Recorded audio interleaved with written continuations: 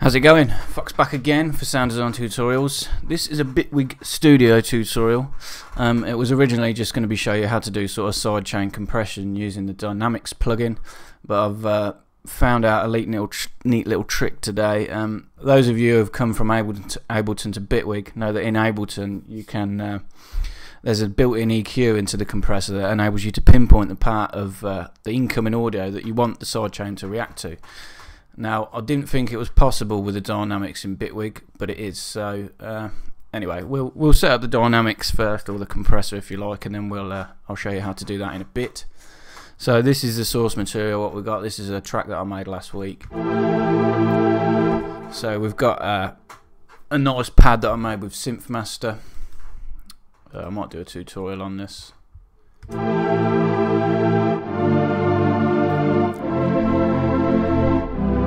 It's nothing special really, it's just a super sorry sort of pad, bandpassed, some modulation on the filter. So I'll bring the kick in as well.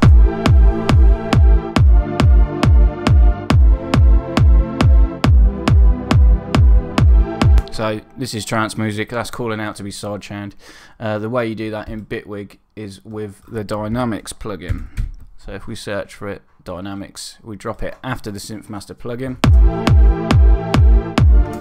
Now this little box here, this device input, this is where you're going to select the kick. So you want the kick to trigger the compression, which is then going to reduce the volume of the SynthMaster pad. So you need to choose the kick, which is in my drums group. It's a Vengeance trance bass that I used, and you want it you want it before any effects that you've got on the kick itself. So we've chose the input now. All you need to do to set this going is increase the high ratio. A 1/1 is not going to have any effect. For sidechain compression on a pad like this, I normally just use a standard 1/2 or 2/1. You can hear that's having a desired pumping effect now straight away.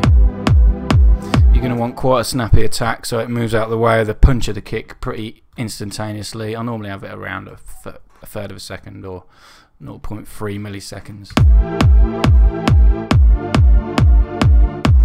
Now if you look at this shape we've got going through here, it's picking up the click of the kick, which is this bit at the bottom. You can see that sharp little click. It's also picking up some other transients as well. It's not a really smooth curve which you want from a sidechain.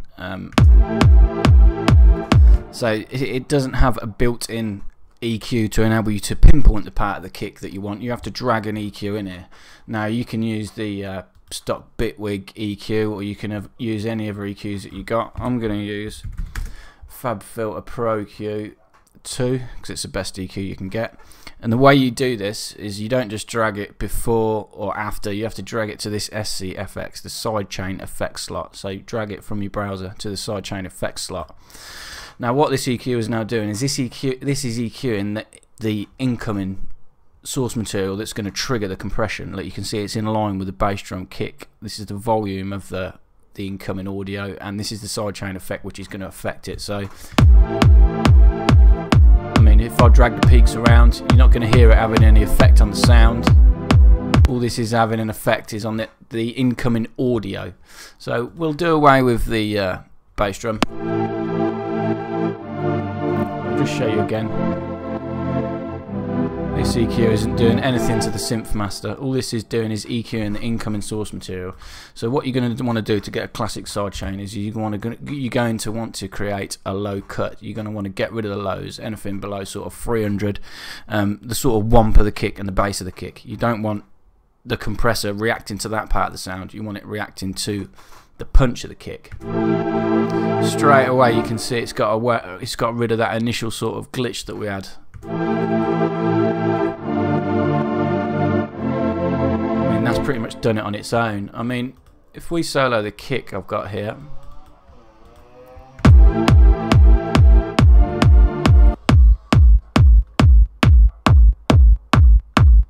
main punch of a kick is normally about 1200 Hertz, I've found personally. So I mean, I just know that just from using these Vengeance sort of kicks that I do. So if we then go back to SynthMaster, that sidechain effect has gone for some reason. for some reason. We'll load it again. We'll create that low cut.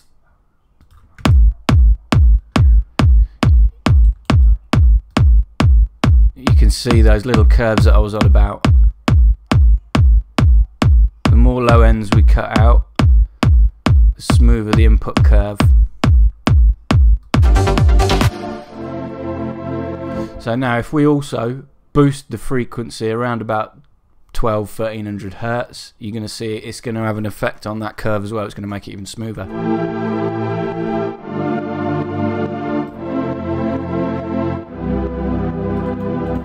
We create a high cut as well.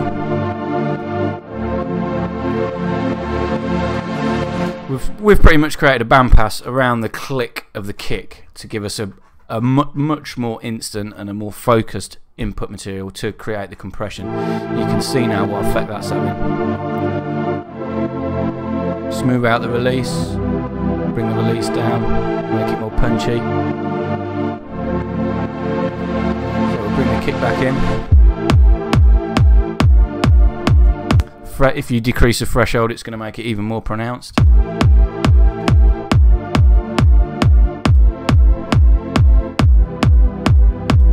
Just what you want to be aiming for. You want to be aiming for that nice sort of shark fin, if you like. You don't want it to come to an exact point and then come straight back down. You want it to level off at the top, sort of halfway through the transient. So that's the shape what you want to be looking for.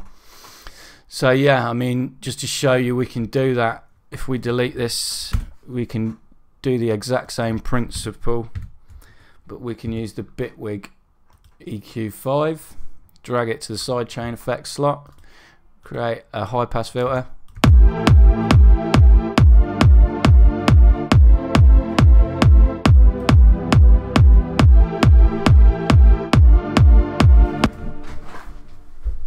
See you going, Janet. See you later. People's leaving, sorry. So yeah, we've done the same thing. 1200 Hertz.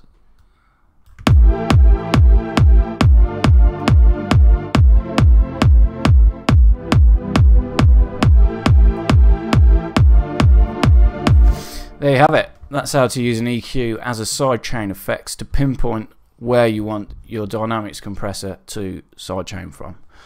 Piece of cake. Any questions? Feel free to ask. Subscribe at the top here.